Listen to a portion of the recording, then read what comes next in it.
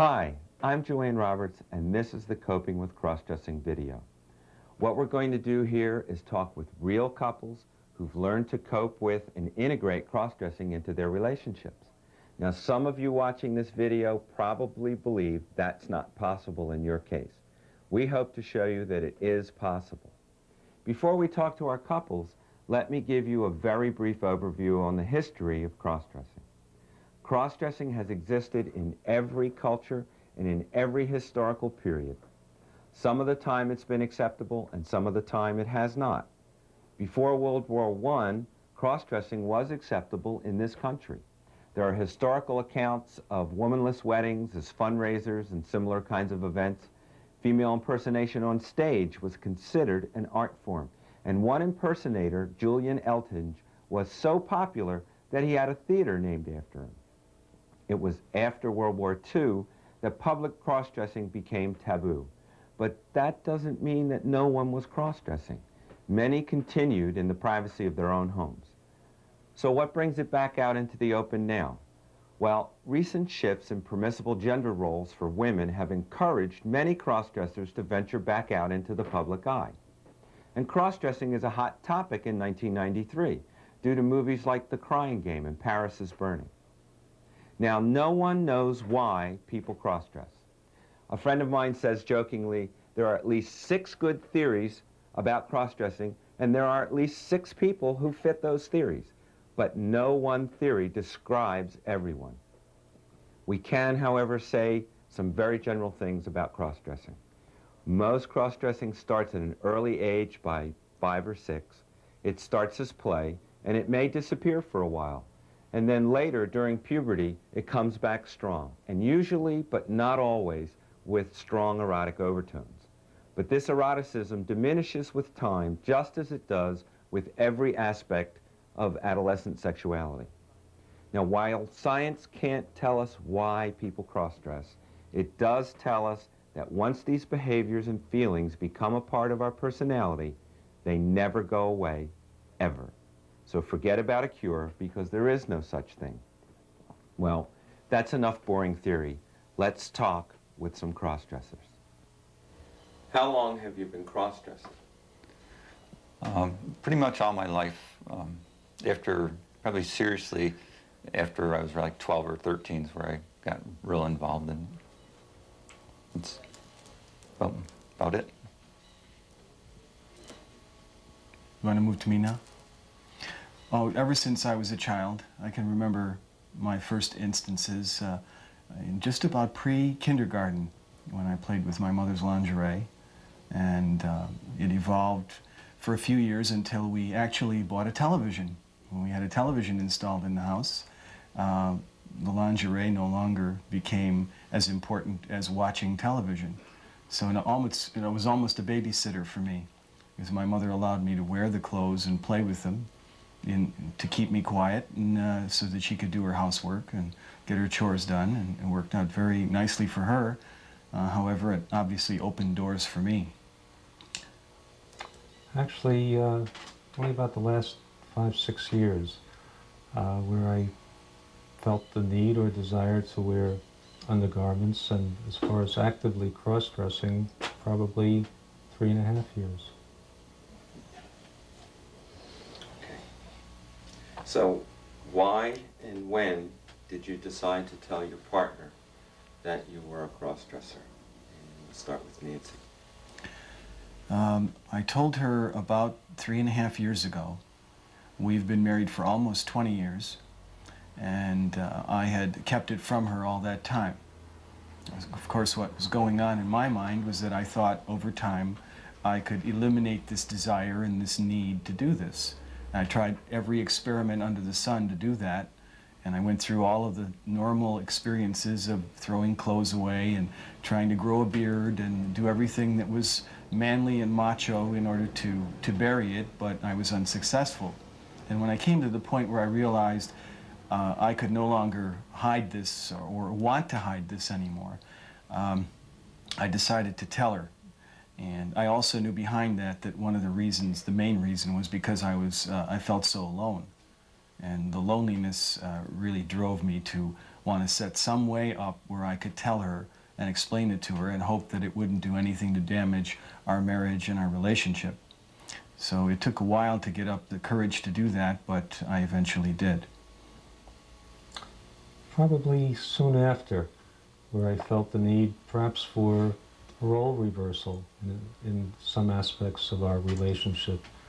And very fortunately, I can talk with my wife. And I feel we have a very honest relationship together. And I let her know. We talked about it, and she's always been very supporting. My situation, I didn't really tell her. She found my clothes. I used to travel on the road, and she found my clothes in the trunk, and that was probably 20 years ago. We've been married for 22 years, but it's taken us probably 18 years to really face it and to know there's other people out there. And we used to go and do in motels and stuff. It took a long time just to be able to go and do it. At first it was like complete rejection, and then we did a little bit and a little bit and a little bit until it grew. And then after we finally found, I think when we got Tapestry and we learned there was other people out there, and then we started meeting people, and then it just became fun, and it hasn't really stopped since then. Okay. How did you go about explaining to your partner that you were a cross-dresser? Betsy, you want to go first? It was probably some night in one of our nightly talks, I just felt the need to just come out and tell her. As I had mentioned, we're fairly open with each other, and there's a certain amount of trust, and I felt I could talk to her, and she would be surprisingly, not surprising, she's perhaps was a little concerned, but was supportive.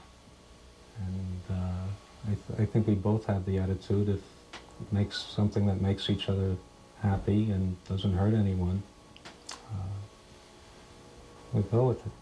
Did you just come out and tell her? Did you have any materials or information or any sort of resources to help you with that?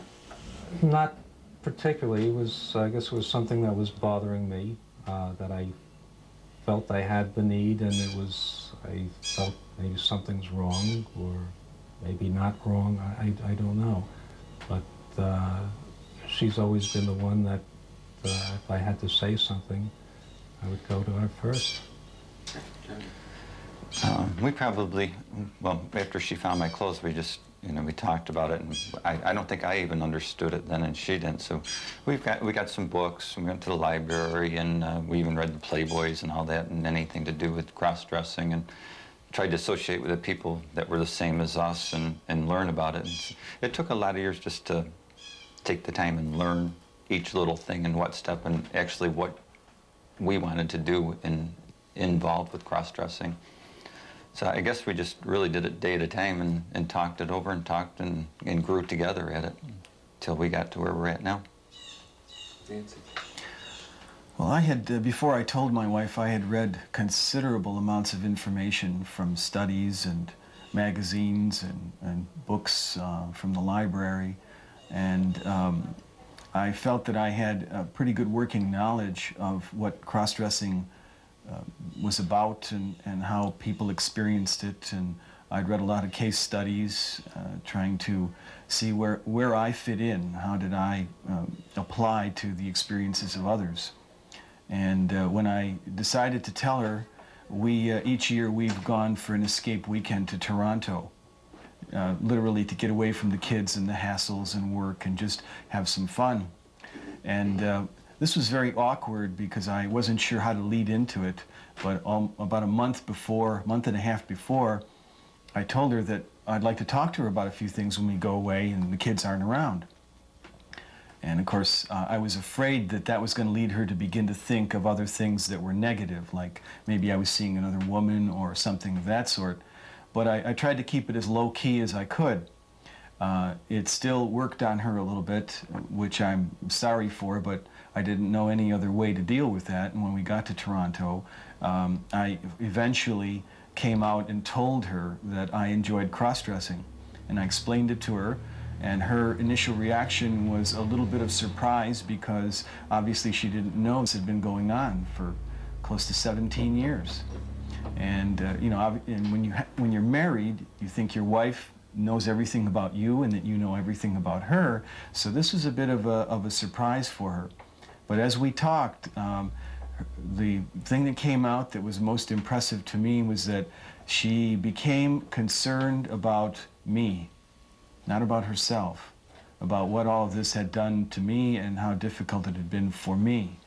And so after that, I decided, well, I'm going to try to provide her with all the information I can and let her take that information and digest it at whatever pace she felt comfortable with.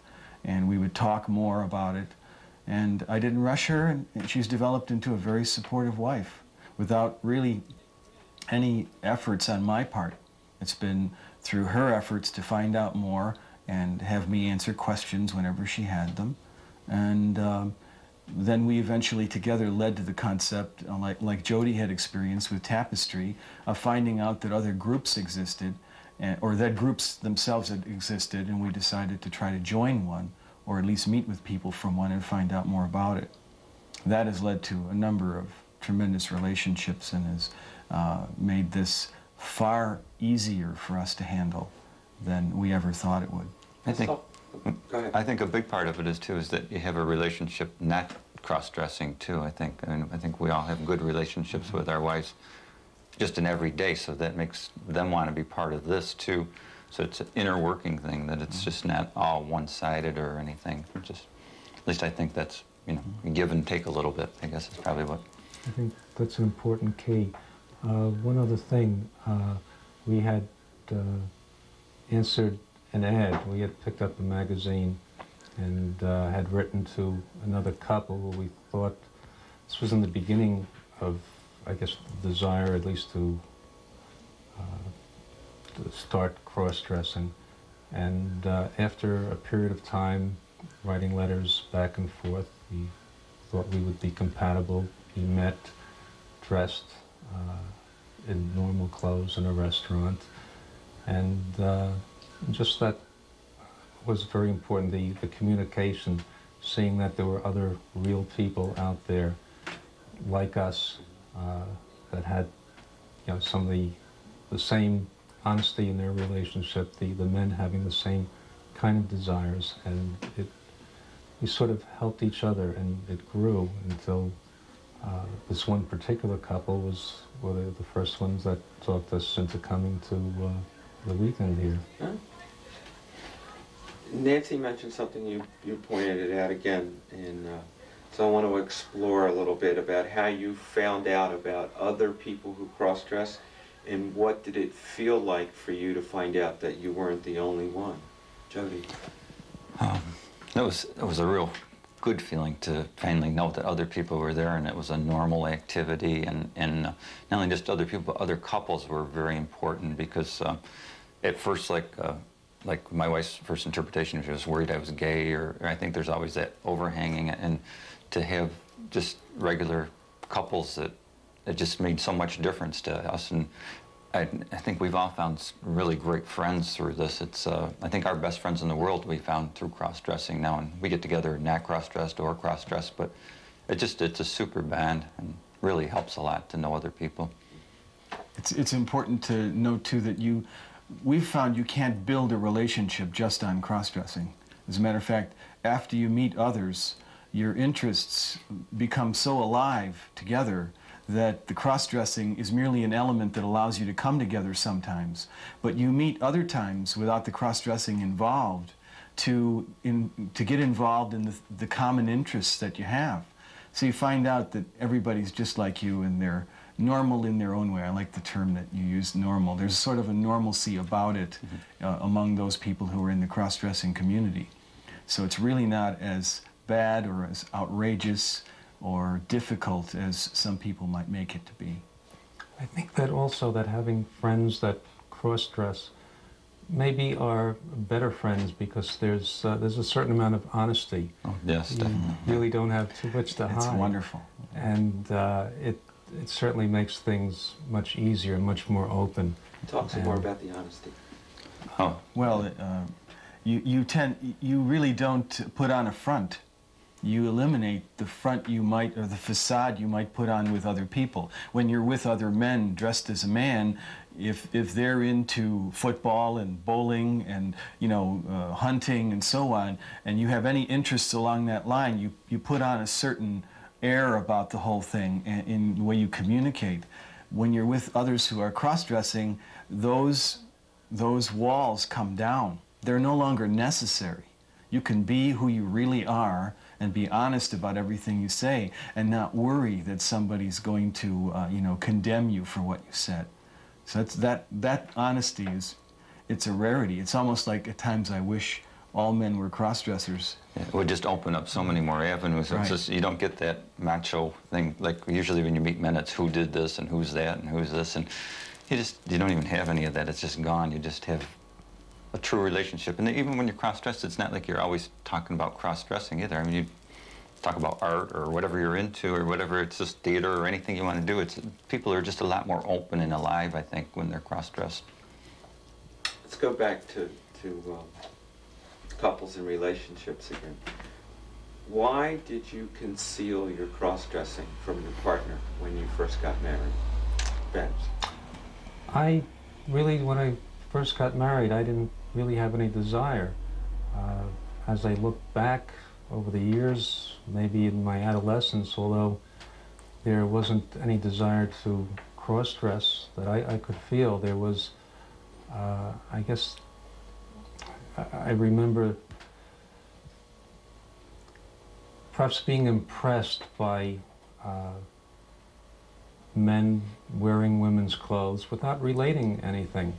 I remember remembering having maybe seen a magazine with a man, a drag queen, or perhaps someone who was perhaps transgendered. It was certainly more interesting, but I never related anything to myself until much later on, where perhaps it was a combination of trying to escape from the stress of business and the everyday activities, that I really felt the need perhaps for some sort of a role reversal as an escape, as perhaps a temporary escape.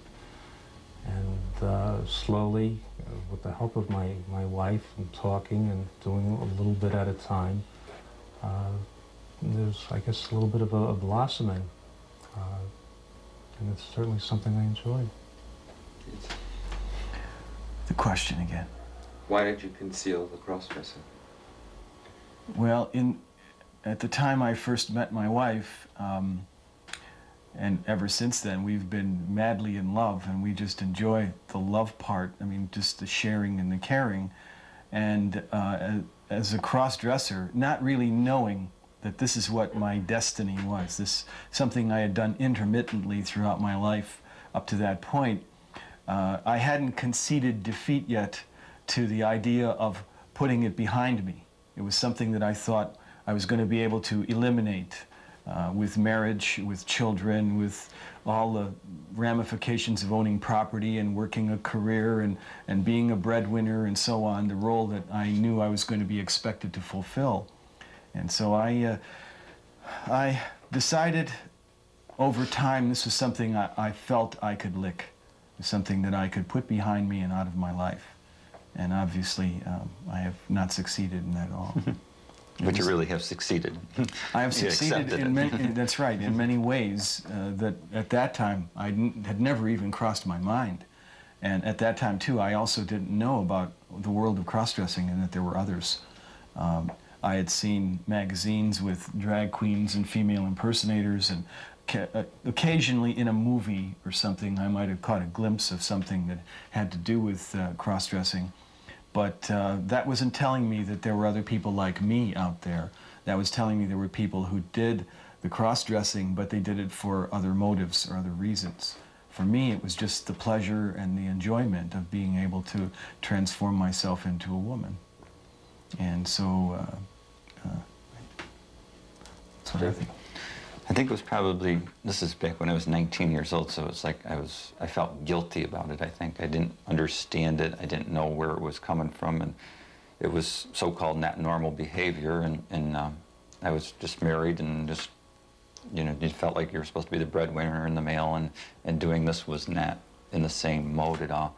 And it just took a lot of years just to learn to accept it, and that it's not a problem, and you can still be the breadwinner, and you can still do all the things you're supposed to do, and you can even be better at those because of what you do cross-dressing, because it just makes you more sensitive and more of a real person in your everyday life, I think. That's true.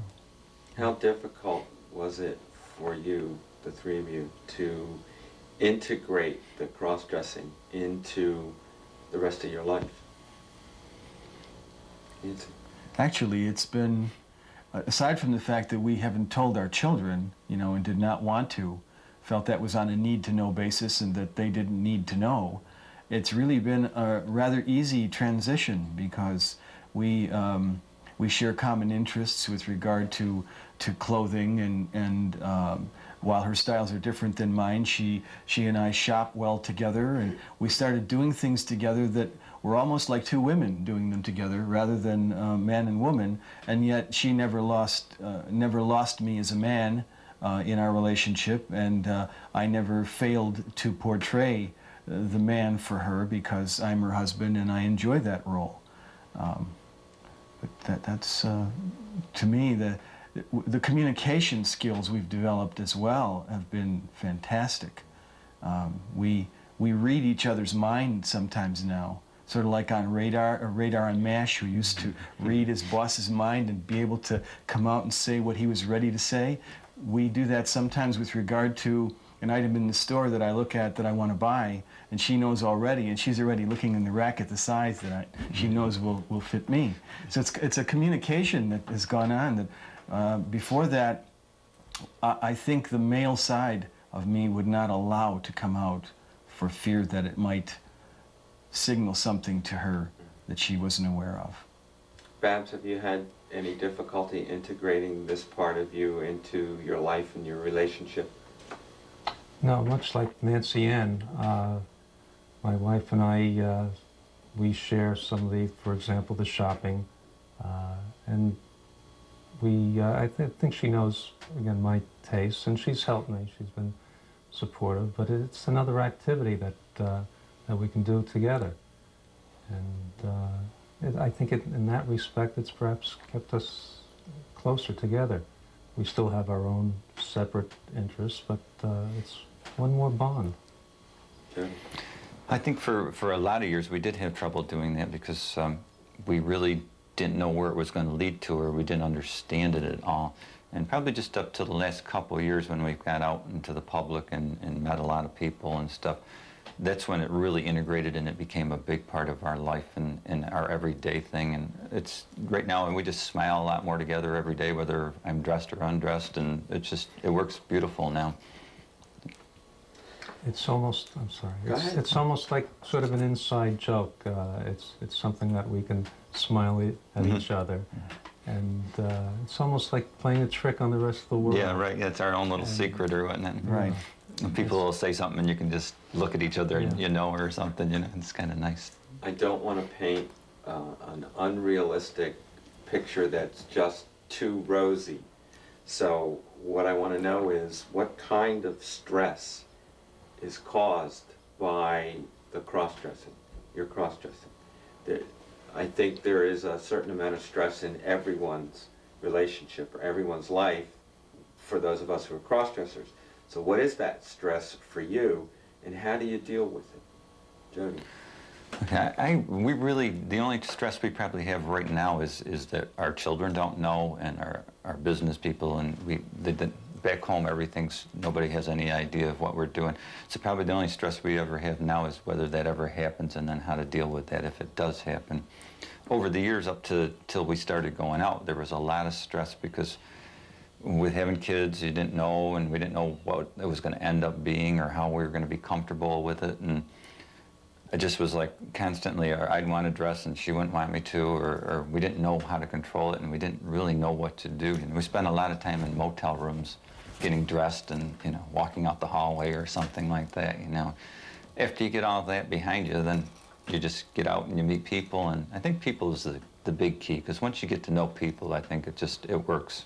It really works well. Share the load.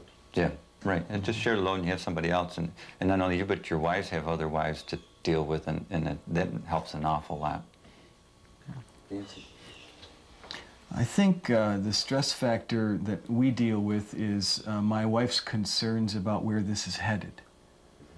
It's kind of like, well, just because we come out and we do things together, with me cross-dressed, and as we're relating to other people, she wonders whether this is going to become more predominant of our time together later on, especially after our children are off on their own and we're retired and we're situated comfortably, or as comfortably as we can be. And it's not a question to which I have an answer most of the time. I only know that I want to continue to enjoy it. I know too that as I get older, I feel that I enjoy it more when I'm in the company of other cross-dressers. It's not a kick for me to dress and pass in a store by myself in order to feel a high from that, as others have told me that's what they feel. I'm more interested in looking as good as I can with what I have, and doing so together with others who are interested in doing the same thing for themselves. And other cross-dressers are all interested in doing that, to bring out whatever their best qualities are and to work on them and to share ideas and tips and so on. But the concern has been as to where it's going, and she knows there's no concept of transsexualism here because I'm not interested in a sex change. I think her concern has to do, and rightfully so, with how many days of the week am I going to do this and how often will I be involved in this. And I think my gut reaction is that that will be dictated by us together. It won't be dictated by me alone. That's, I think, the best thing, is to keep your wife be part of it, right. And then it's not going to overpower you because you're going to do it together, right. You know. But that as a stress factor is still there, and it's always at the back of her mind, and I try to do everything I can to make her feel comfortable with it, and then also give her space so that she can, you know, if she wants to back off for a little while and have a chance to think about it and then maybe come back with other questions or ideas or suggestions, we do that. But we still go to Toronto non-dress for our vacation every year. So that is one still thing. Something you kept. That's right, and we try to do a number of things that are targeted that are husband and wife. That's Much the same way, there's a certain amount of stress because, again, business associates, the family, we don't want them to know. And I guess there's that kind of fear, but much in the same way, because to me, it's a lot of fun, the desire is very, very strong.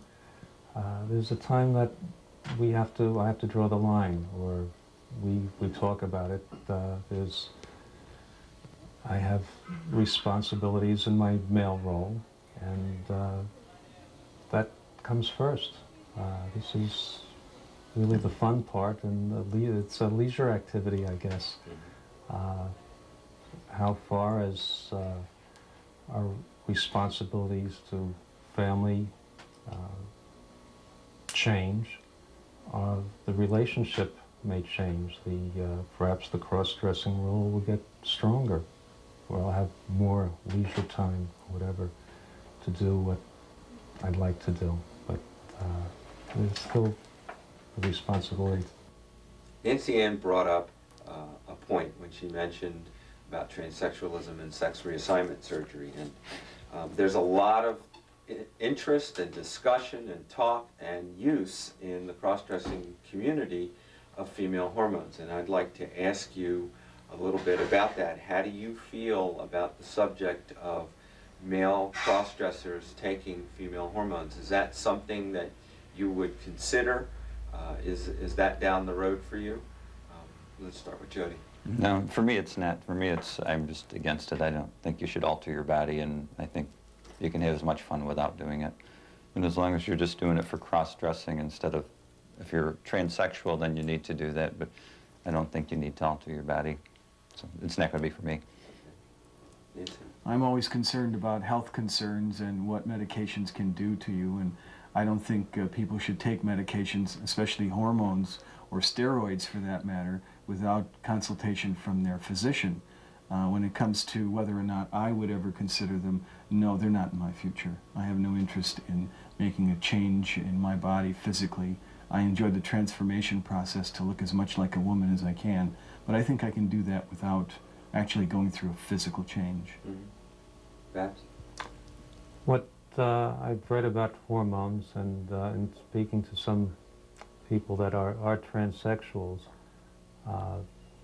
number one, I think the hormones can be very dangerous without medical supervision.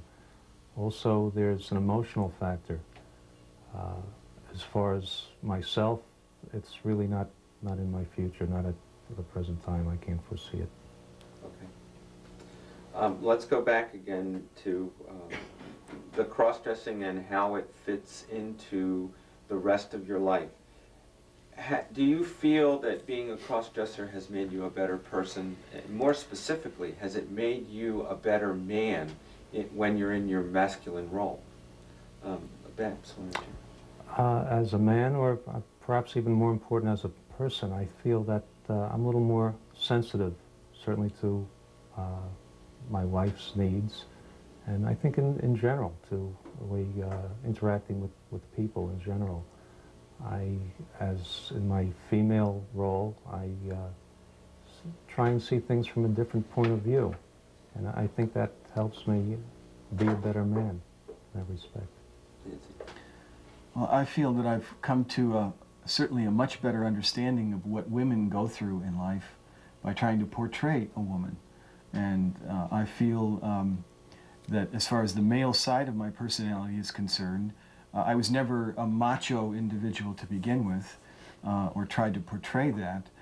But now I've even gained somewhat of a loathing for those who do. I just don't enjoy that because I don't think it's necessary, even though people use it as a protective device. So for me, as a male, Babs was right about being much more sensitive to other people, how they feel and what they think, regardless of whether or not they're 6 feet 6 inches tall and weigh 270 pounds, or whether they're a small person or whatever their background. I've become totally non-judgmental as a result of it, and I feel so happy about that. It's like a tremendous burden has been lifted off me because I don't have to spend my time judging other people. Definitely it's helped. I think I'm a lot more caring of an individual. I'm not so concerned about conquering the world, and I'm just real open. I'm a heck of a lot better father since I've just come out, and just more sensitive to the kids' needs or to anybody's needs really, and I don't feel bad showing my emotions as a man. As where before you would seem to hide them, and now I can show my emotions as a masculine person too, a lot better. Okay. This is going to be the final question in this part of the tape. If a friend of yours who was a cross-dresser came to you and said, I'm thinking about getting married, and I don't know whether or not I should tell my fiancé before the wedding, what kind of advice would you give that person, Nancy? I think I would advise that person to try to set the stage to tell her, and tell her about it ahead of time. I didn't with my wife, and at the time I didn't realize where I was headed with this. But if he has that inclination and those desires and some experience with it, I think he's going to have to take that risk, because I think she deserves to know. I've always, after, as I said, I kept it from my wife for a while in our lives, but I found out that, she's the person I can share everything with. She loves me and cares about me, and if his fiancé feels the same way, I think together they'll find a way to work it out. I agree exactly the same thing. The only thing I would wonder is if they had a strong enough relationship to start with to accept that, because a lot of people meet this month and get married next month. But if they have a real relationship, if it's been a year or two and they've really grown together and they care for each other, then I would definitely say do it beforehand, and so that you can really have an open relationship. I wish that I would have done it, but it took 2 years, and she found out accidentally, but it's taken us a lot of years to grow that probably we could have grown through if we were open in the beginning. But I don't know if we were strong enough before we started to know. We probably would have ended the relationship in the beginning, probably. My question would be, how strong is the relationship now with your fiancé? And I think that would be the key. It would be most important to make sure that relationship is strong enough that it'll work. Otherwise, there might be, they may not be as lucky as Jody and Nancy. As the interviewer, I'm not supposed to put my own point of view into this, but don't you think that an early discussion is a test of the strength of that relationship? Mm-hmm. And if it isn't strong enough, wouldn't the crossdresser be better off not getting married? Well, do you think that you develop that relationship not the day you get married? I think it takes a lot of years to develop a true relationship with your loved one or whatever. And that's, I think definitely my wife and I are stronger now than we were 18 or 20 years ago. So I think it's easier for her to cope with it now because of not just what we've learned over the 18 years in cross-dressing, but just because what we built together over the 18 years. So.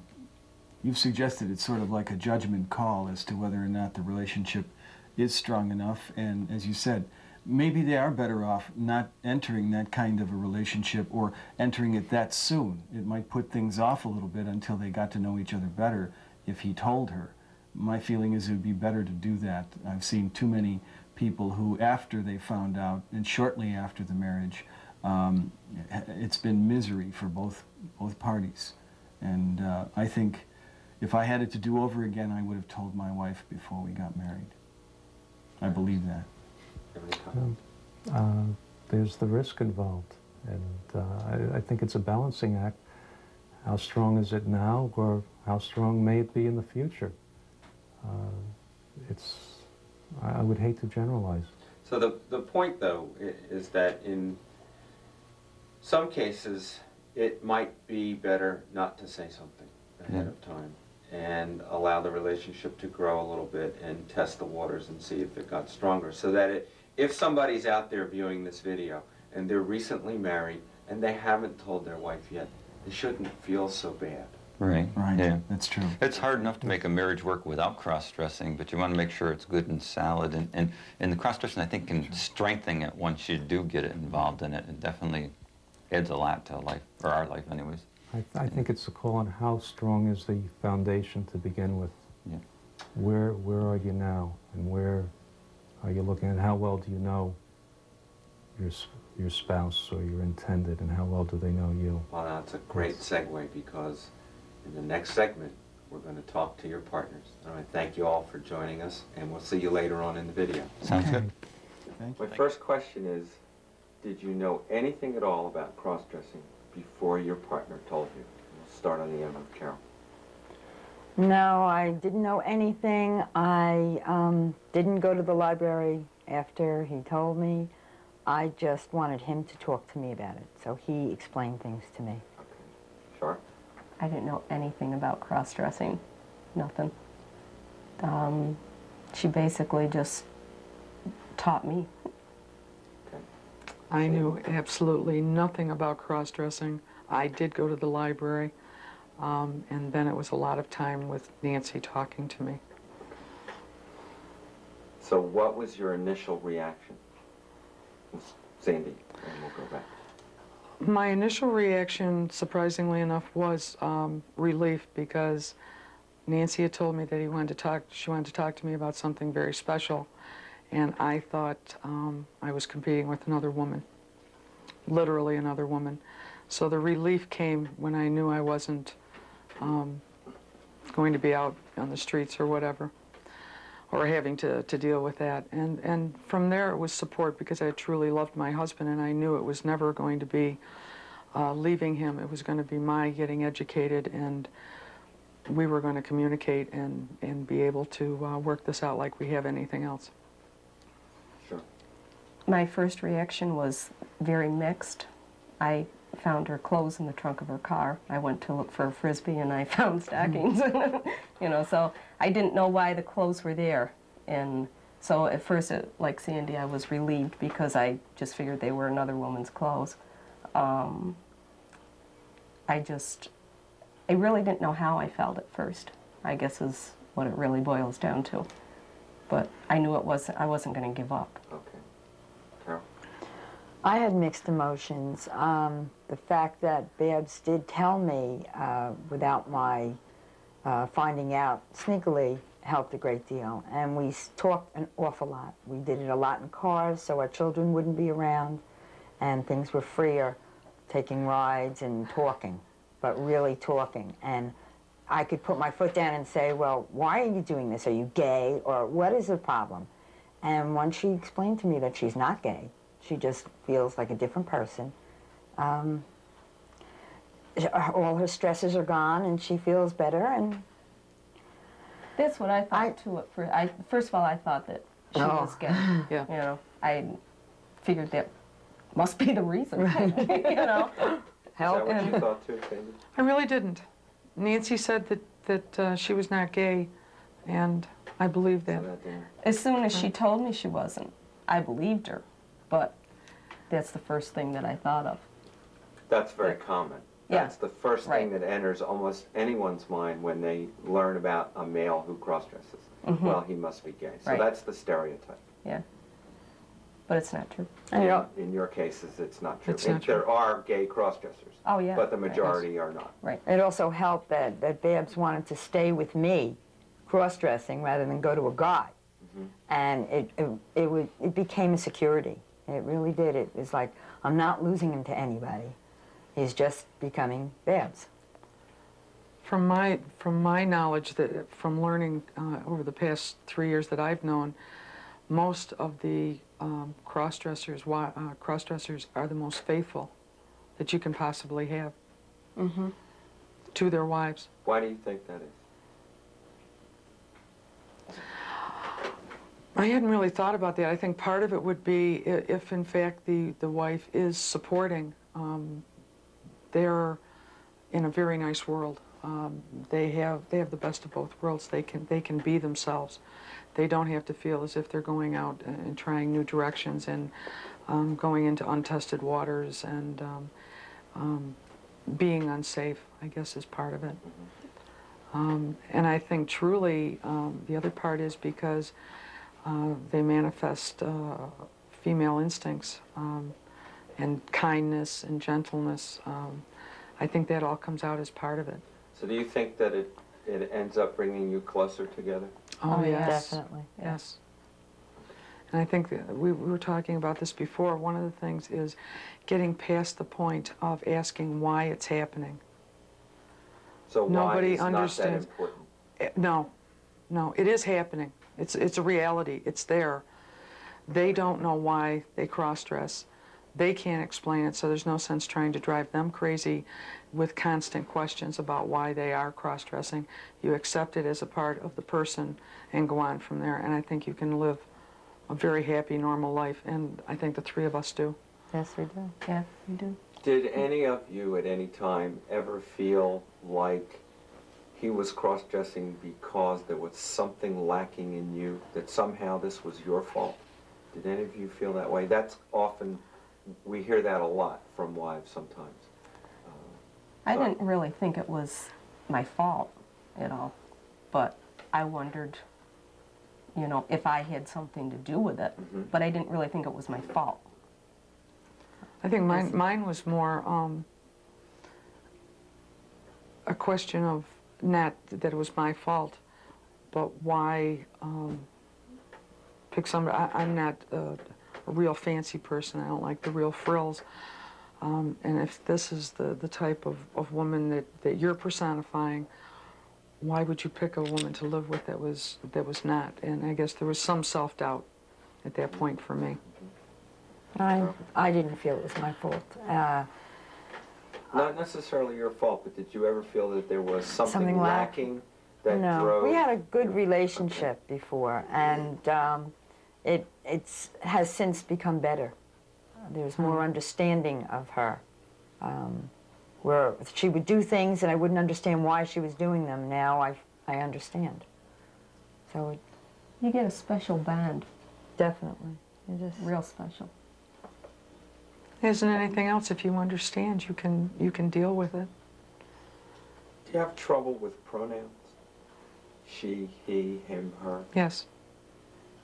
Mm-hmm. Just listen to this and you... Does it bother you? Did you have difficulty learning to say her, she, versus him, her? Him, he, him, whatever. You know what I mean? Yes, at times I still do. You know, you catch it because you're still dealing with the whole person. right. When we're going away for a weekend, I sit in the car as we're driving and I go, call her Babs, just call her Babs. Babs, she's only Babs this weekend, Babs. And you have to really remember that. And then on the way home, it's say, call her Bob, call him, call her. Because after a trip I was calling through the house and I started to say Nancy, and my kids were home. And I mean, I stumbled over that one. It doesn't work. So there's these little things that you trip over once in a while that you have to constantly stay aware of. Because it's not an everyday occurrence. It happens only when there's availability for her to be Babs. And if it happened every day, it would be part of the routine. But since it doesn't happen every day, you have to really think before you speak. And it's no strain. It really isn't. It becomes fun. No. And it's not permanent change. That's why it's hard. Right. I'm going to ask you a difficult question. If I gave you a pill and I told you that this pill would positively, absolutely stop your partner's cross-dressing and all of the feelings that go with that, would you give your partner that pill? Cindy? I would honestly have to say there are times I would say yes, and there are times I would say no. And the times that I would say no are becoming more and more. But part of that is just my own changes, physically and mentally.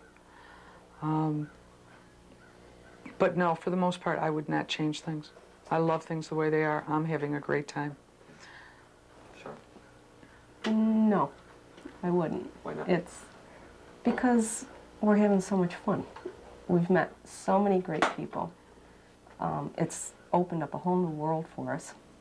And I think another reason I want is it just has brought us so much closer together. And Jody's getting to be who she really is and who she really wants to be. And I think everybody should have that opportunity to be who they really are. So, no, I wouldn't. Definitely not. It makes, Why am I not surprised? Well, no, she really, it makes her a whole person. And if that's the whole person, I love this person. Regardless, if that's what makes it a whole person, let it be that way. There's no...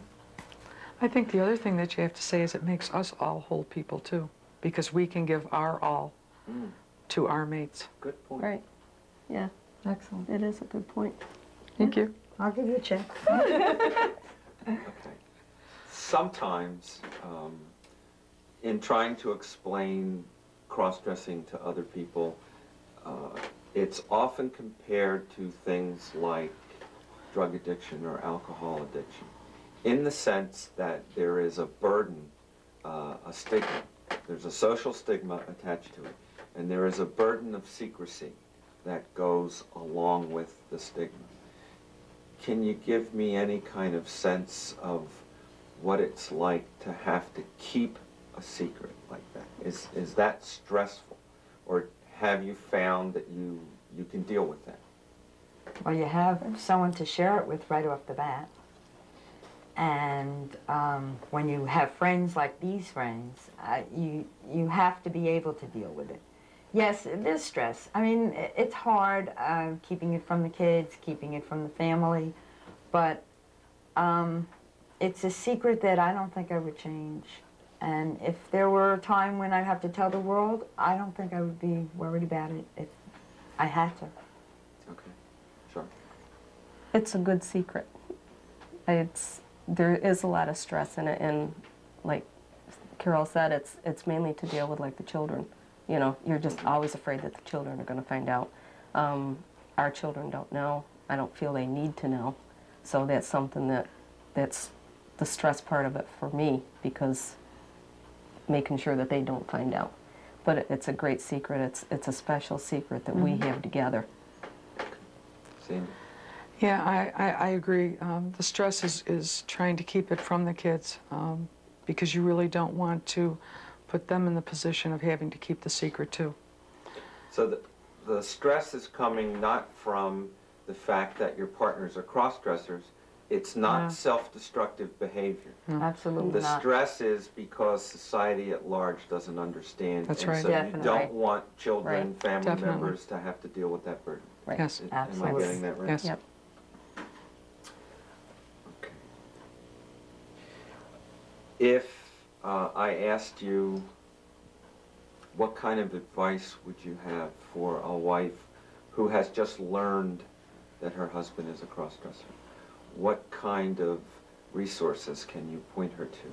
What would you tell her? First of all, to really talk to him, to really find out if he knows why. If there is no reason, then together look for resources, for magazines. There are TV shows, there are movies, books. There's so much about cross-dressers that they can learn. There's no reason why a wife has to say, well, I don't understand this, so I don't want this. If they have communication, if they can talk, if they love each other, Right. it makes so much difference. I think that's the biggest thing, is just talking. You have to talk. You have to talk together. And then the other thing is getting into groups and getting out and meeting other people. That helped us Yes. a lot, you know, just getting together with other people. Sandy, you and Nancy are actually involved with a very organized support group. Right. And we have a couple of wives, myself and one other, that meet on one-to-one basis with any wives that want to come and talk to us. And not as counselors, not as psychologists, as people that are willing to listen and say, hey, what you're feeling is fine. You're not abnormal, you're normal, you have the right to have certain fears, and this isn't a condemnation of you or anything else. And just truly being the definition of our group, which is a support group. And we meet them wherever they want to meet and talk. But we advocate that they read your book. Thank you. You're welcome. I think it's the best book out on the market because it's straightforward and it's not colored in terms of either the wife or the husband. And I think you can get some very straight, and I think it gives them a point of communication and a point of talking. It gives them that framework that you need, because the wife really, for the most part, has no idea what kind of questions to even ask at the beginning. I think in the beginning, the wives feel that they're really alone. Right. You know? Totally. And you're not. You're not alone. We Yeah, met a there's- woman that had known for 20 years and thought that all the feelings were wrong, but she had never talked to anybody. And only in the past 6 months has she been able to say, I'm not crazy. I do have these feelings, and they are okay to have. So for 19.5 years, they went through almost a living hell because there wasn't enough communication, and there wasn't the information out there that there is now. This is a question that comes up a lot. A lot of women don't know how to quite deal with this. So I'm going to be just blunt. How does sex fit into the cross-dressing role in the relationship? Is that a part of it? If it is, how do you feel about it? If it isn't, how do you feel about that? Karen? I don't go to bed with Babs. If she wants to be Babs for the night, she sleeps with me, but not near me. I mean, we sleep in the same bed, of course. But But there's no no sexual contact? Not with Babs. With Babs. No, because I say to myself, I'm not a lesbian. Okay. When Babs becomes her other self, she's more than welcome, and we have a good life. Sure. She's still the same person, okay? When he's still my husband, I need a husband, and I want a husband, and that's what I have. And everything's good, you know. I'm not a lesbian either. Thank you. I think,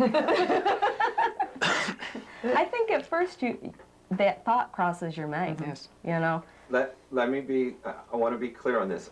What I hear you saying is that, yes, sometimes that you will have relations with your husband while he's cross-dressed? Is that what you're When saying? he's dressed, yeah. Okay. Yeah. But he's still him. He's still my husband. It's just clothes. It's clothes. Okay. I'm with Carol. It's two separate things, but our love making is much more intense over the last 3 years. But as strictly man and woman, when Nancy comes to bed, we sleep in the same bed, but we are not together in the sense of sexual behavior. Nancy comes to bed as himself, whatever as the male, then we have a wonderful time. Great sex. And it's even, oh yeah, it's even more intense than it was for the first 17 years of our marriage. And we thought it was good then. When you're out together, though, do you ever feel uncomfortable appearing in what seems to be a lesbian relationship? Does that bother you at all? No, I go out with my friend. That's our Babs is So my friend. friend. it's like being out with a friend. Oh, I Right, love that's to go my friend shopping now. with Yeah. her. And my best friend. Exactly. And it's wonderful to have both your husband and your best friend and your lover all in one. And just And with you have all the time. All the time. All the time. I can share anything. Okay. Well, thank you very much. And what we're going to do now is talk to both of you, your partners and you together. Thank you. Thank you. What's the single biggest issue that still remains in your relationship that relates to your partner being a cross-dresser? And let's start with Carol and Babs in the middle. Biggest problem? Single biggest issue. The time it takes her to get dressed. Why is that an issue? Because I've always been on time all my life, and waiting for her, it's a matter of my not being on time. We're late for different appointments that we have with other cross-dressers, and that's an issue. But aside from that, there's nothing wrong with her.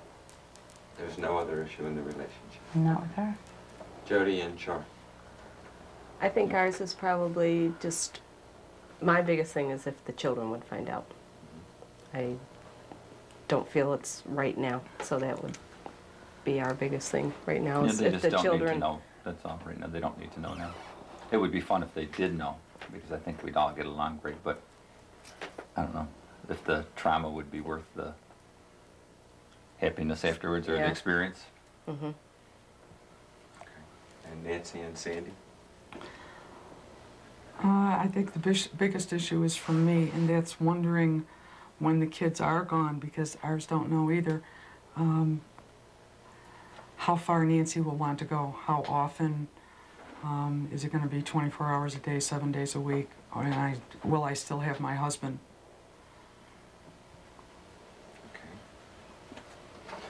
Okay. Overall, in your relationship, has your partner's cross-dressing had a positive effect, or has it had a negative effect on the relationship? And this time we'll start with Sandy and Nancy. I think it's been a positive impact. We've always been able to communicate, but we can communicate even better now because we truly understand each other and know the total person. For us, my cross-dressing was the secret in our lives, and once that was out, there were no other secrets. There were no other things to keep hidden, and as she said, we're far more open with each other. We talk a lot more now than ever before, and I think that's, for us, very positive, because we tend to compromise on things we talk about. And we don't so much give in to each other as just accept what the other has to say and feel that it's important we compromise. Joni, positive, negative? Definitely positive. In what Yeah, respect? there's no question. Just the same thing as what Sandy says, that we're a lot more open with each other now. We're just real. We're real. Yeah, Yeah. that's Just the bottom Yeah, line. We're that's just it. real. It's real. And she's a great friend. You know, we have a ball together. We enjoy each other. Babs, Carol? She's my best friend. It's a positive, it's both positive and negative. You have to understand that. The positive part is that she becomes Babs, and she is free of stress, free of aggravation, free of any kind of problems. All the problems that she's had in the past or that day have been released. When the wig goes on, she's a new person. The negative is only that we have to sneak out of the house because our children don't know either. And it leaves questions. I mean, they are constantly looking, the fact that I have a lot of wigs, they don't see me wear wigs. It's a little negative there. But in general, we're able to, it strengthened the relationship. I think the honesty, the openness, we're able to share more and understand each other's feelings, and to look at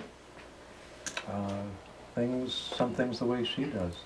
I think the best friends has a lot of merit, because I know we are best friends. There's just no Absolutely. question. Yes, It's we just are like too. this. Yeah. It's just how it is. There's It's like nothing that you can't share now. Yeah, it's Right, like so we're all exactly. together, Yeah. and it's Yeah. like real Right. friends. So. Yep. There isn't that male-female separation between what's male and what's female. It's sort of like it's blended together, so now you don't have that, You're just that all separation. people. We're Yeah, that's people. right. Just We're people people, Everybody's just like they people. said, we're true. We're true to being ourselves. And our relationship. Don't you think that could be very threatening to some people, though, to blur the line? For a lot of people who feel very comfortable with very rigid rules about what the roles are, when you blur those roles, wouldn't that make people be nervous? How would you answer that kind of, if a wife came to you and said, I'm concerned about this blurring of roles, what would you tell her? Well, with our relationship all the way down the line since we were married, and I mean, I've only known about the cross-dressing for the last 3 years, we have always shared everything. Whether it's the duties around the house because we both work. It's just one more thing that we've shared. If you're not secure enough in who you are, and you can't let your spouse be as secure as they can be in what they truly are, then you're losing. And a big part of their relationship will be behind a door that she will never know, and she will never understand the person totally. I understand Nancy a lot better now, and why some things happened earlier in the marriage now, because I know why it was happening. And that was all of course, prior to when I communicated to her that I was a cross-dresser. So I couldn't tell her, and I was afraid to let certain things give her the idea that there was something different about me. I had to portray that role. Now, as you said, that fine line is kind of blurred. I think it's important and meaningful that it is blurred. I don't want to be a macho male. She's not interested that I be a macho male, and yet before I had to portray that as much as possible because my mind told me that's what I had to do for her. Communication is Not the that, most... I'm sorry, go ahead. Communication is the most important thing in any marriage. Yeah. And in a marriage where you're told about it at a later stage of your married life, it helps that you've always been able to communicate, and this was just an added little something that they had to tell you. Something to work out or Right, do. but you work it out. Yeah. But life and marriage is a compromise all the way down the line. And if people that are, quote, from straight relationships think that they don't compromise, then they don't communicate either. Right. It's a And they We've generally don't make we've it. just added one more facet to it. It's all a balance, and That's it right. just makes the two, instead of two opposites, makes it easier to balance by coming closer together and understanding each other. But one thing you think too, like you said about not being macho, the other bit, like in our regular life, we're just regular men, and just, I mean, you wouldn't know That you cross-dress. that we cross-dress. I mean, we live our activities like normal. Right. Nobody's going to say, Right. well, there's a cross-dresser or whatnot. We're just Right. regular, and, Right. and we're regular together. We just have fun Right. together too. Right. Exactly. It's just Right. an added Let me go bonus. back to something that I think it was Nancy and Sandy touched on, and I think, personally, I think is real important. Let me ask you how important you feel that communicating and negotiating, communication skills, negotiation skills, how big a role does that play in your relationship? And not just with cross-dressing, but your entire relationship. Oh, it's the whole ball of That's wax. it, yeah, the whole that's the whole thing. thing. There's no It's- question. it- You it's have your- to- it's you the whole have to ball of communicate. wax. That's right. What kind of marriage could you Let's have? try Carol and Babs. What? Tell me how important it is. What kind of marriage could you possibly have if you don't communicate? You have to be, if there's something wrong, Babs as her other self even, would not leave me alone until she found out what was wrong. And if I couldn't communicate, then I have the problem. It's so important to understand the other person. You're living with this person, you want to know all that you can about them so that you can help them, so that you can, if they're troubled, find out what it is and comfort them. And everything is a form of communication. And it also can be defined as truth. Right. And sometimes it's very hard to face the truth and tell somebody else the truth. But that's where the communication and being honest comes in.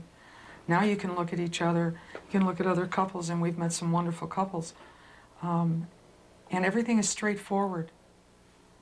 I think there's less game playing in the cross-dressing community than in the regular world. Oh, Definitely, yeah. yeah. There's, nothing's hidden. Just There's all real nothing. people. Just everybody. Yeah. Everybody is real. So, do it. All the fronts have been broken down. Okay, that's the communication part. What about negotiating and compromise?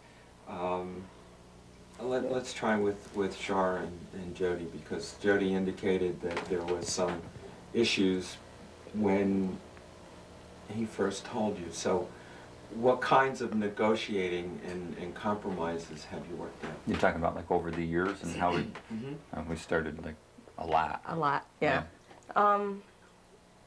We compromise a lot, you know. We do in everything we do, though. Yeah, It's in like everything we everyday do. life. It's not just in the cross-dressing. It's in everything that we do. How important is that negotiating for what each of you want? I think it's real important Yeah. because we have to make each other happy. It's real important, but it doesn't become And you an have to be issue. happy You just yourself. do it That's right. automatically. Yeah. You just do. You know, I'm yeah. concerned with her. She's concerned with me. It's Yeah, not something you don't. I don't think negotiating is Yeah, the right you word. don't sit down and because negotiate. You, You just, I you feel just for you. do you it feel for me. each other Yeah. because you love each other. Yeah. You don't Just- negotiate. Exactly. yeah. Well, Yeah. you might not see it as a negotiation, but it is. It's a Yeah. transaction Well, yeah. because each of you get something out of it. Yeah. Right. And sometimes what happens is a cross-dresser will state a position, I want this, and that's it. Or a wife will say, I want you to stop, and that's the end of it. There's no open door for compromise there. So that's what I'm trying to find out. Where were the negotiation? What kind of things did you negotiate on, or did you compromise on? Sandy and Nancy, maybe. It's really hard to It's think hard. back. Compromise is a workable concept, but the negotiation part, I guess maybe. Well, it's a give and take, yeah. Yeah, But so is a marriage. yeah. I think it has a lot to do with if you want something, rather than placing it almost as a demand on your spouse, instead you're going to present it as an option or a concept for both of you to think about. And you don't make a decision about it right then and there, but because you're introducing it to your spouse, you have to give her or him a chance to, to think it over. And that's part of what I would call a negotiation process.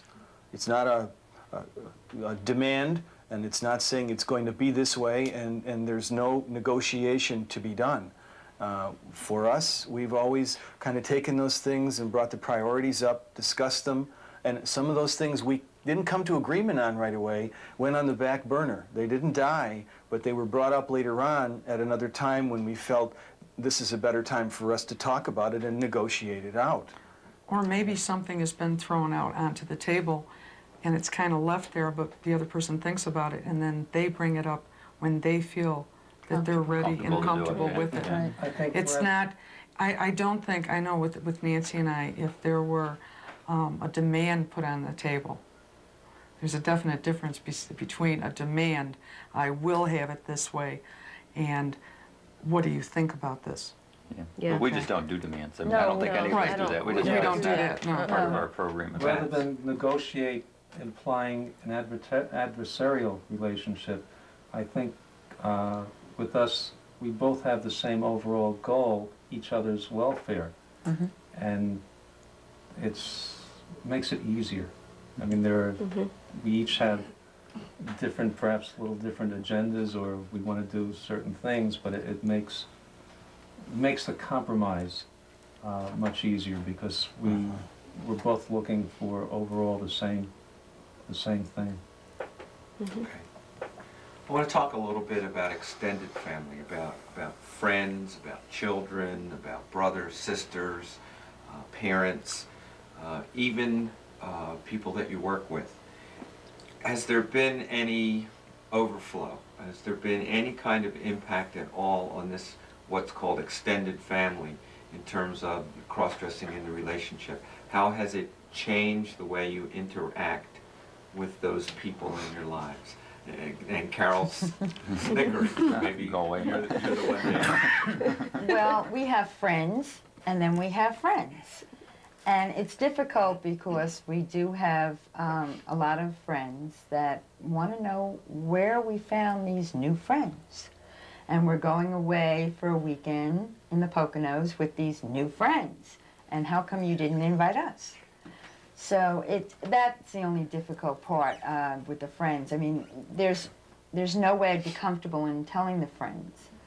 We found wonderful friends here and throughout where we live that are cross-dressers, and I feel a different camaraderie with a cross-dressing couple than I do with my regular friends. I say normal friends, but I don't mean it that way, because I think this is normal. Jody and Char.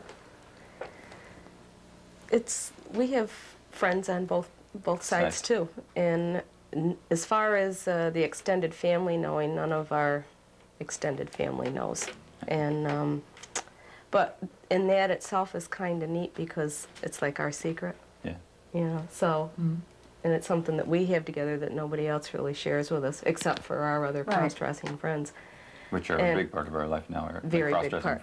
Yeah, very big part. When we go out with our other friends, I know we can go out with another couple, and I'll sit and look at the guy and see what you can do with his eyes, you know. Tell me after we'll go out. Couldn't you imagine doing his eyes? This is like a business guy, you know. We had two friends that got divorced that we were very close with, and we were really at a loss for close friends at the time. And when we came to the Poconos, we met Babs and Carol, and they have become a significant part of our lives.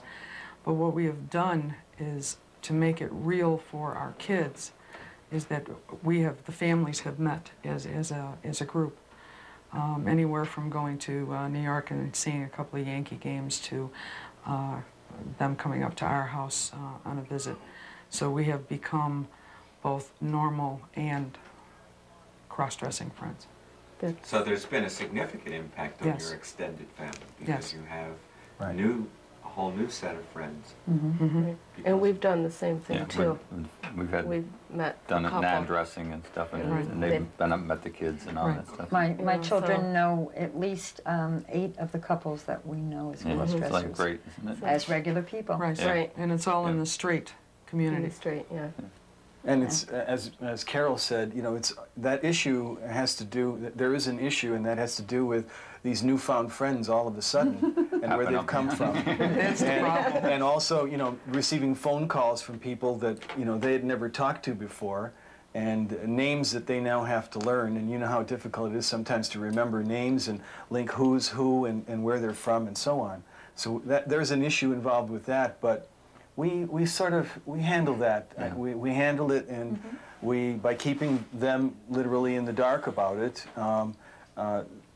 by having them meet our new friends, they realize that, well, these are nice people, and these are people that you know, they'd like their mom and dad to become associated with and do things with. And then, of course, afterward, when you do things again, it's much easier because now they've had a chance to meet them. And it has softened everything so much for them that now it's natural. It's fine. Okay, let's stay on the subject of children.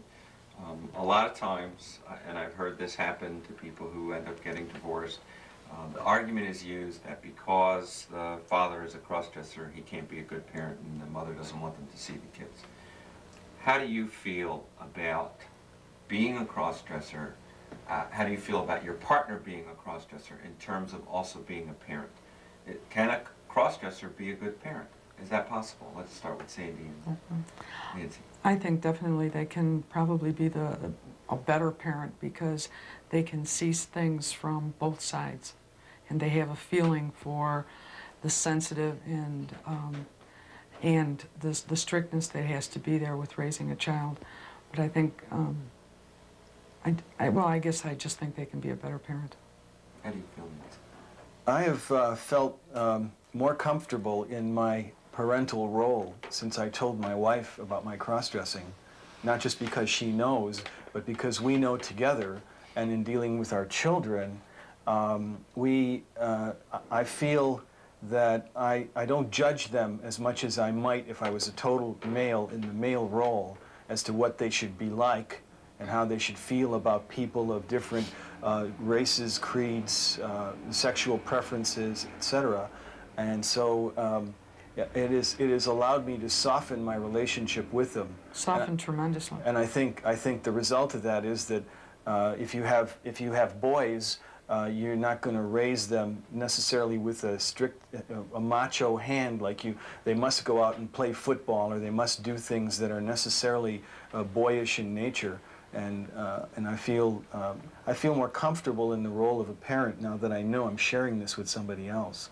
And I just, I think it has changed me dramatically as a result. Okay. Gabs and Carol? I think it's maybe a little more understanding.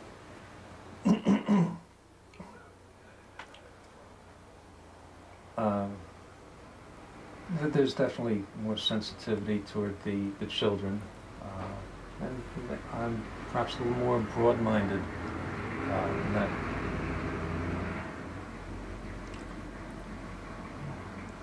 I don't think there's any negative effect. I think I'm a better parent for that.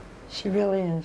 She's calmer about a lot of things, since a lot of the stress goes out when she cross-dresses, and she'll come back into the situation less stressed. And she's never taken it out on the children if she's had a problem, because she always can revert to wearing the underwear or going to bed in a nightie, and she enjoys that. I think they're definitely better parents. There's no question. She's so much more sensitive. And she can talk to our kids about anything. It makes no difference what they talk about. It can be, their friends do come over. Yeah, their friends come over to the house, and they really can't understand how we can be so open and that our kids will just come and talk to us. It doesn't matter if it's something about school, something sexual, whatever. You know, it's just real open, and it's all to do with the cross-dressing. Or not all of it, but basically it is, just because we're so more open. So much, a lot of learning how to be open. Right, came exactly. From being able to deal with the cross-dressing relationship. And being less judgmental. Yeah. Yeah, That's definitely so. And teaching them to be less judgmental in the process. Right. That's the thing that really means a lot to me. Do you think you will ever tell your children? Don't everybody answer at once? No, I don't. It's very much on a need-to-know basis. If Nancy were to pass away before me, the clothes would just be gotten removed. It would be the extent of it. If I pass away before Nancy, then Nancy would call the kids in and have a talk, because we wouldn't want them to find out if something happened to Nancy afterwards. If my children would ask, or any one of them would ask, I think we would be able to tell them because they'd be mature enough. My children are old enough to be mature enough. We, on the other hand, did not tell my in-laws when they were older, because they're set in their ways and they wouldn't understand. A 5-year-old, I don't think would understand either.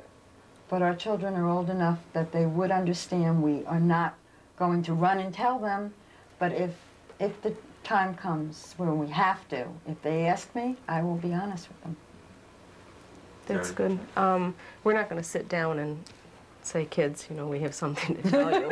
Surprise. Yeah, you know, but if the situation comes up, then definitely we would tell them, we would be truthful with them. I'm not going to lie to them. You know, we have one child that is nosy, and I really think that she has a hint, you know, of what's going on. I'd really like them to know. I mean, I would just, because I'm real close with them every day with everything else, and it just would be nice to share with them. The same as like I share with you. I mean, for them to know. Right. Yeah. I don't think they need to know, and I don't even know if it would make any difference in our relationship, but it's part of me that I don't get a chance to share with them, and it would be really nice to share that part with them. Just out of curiosity, get age ranges of children. Ours are 16 and 17. 12 to 23.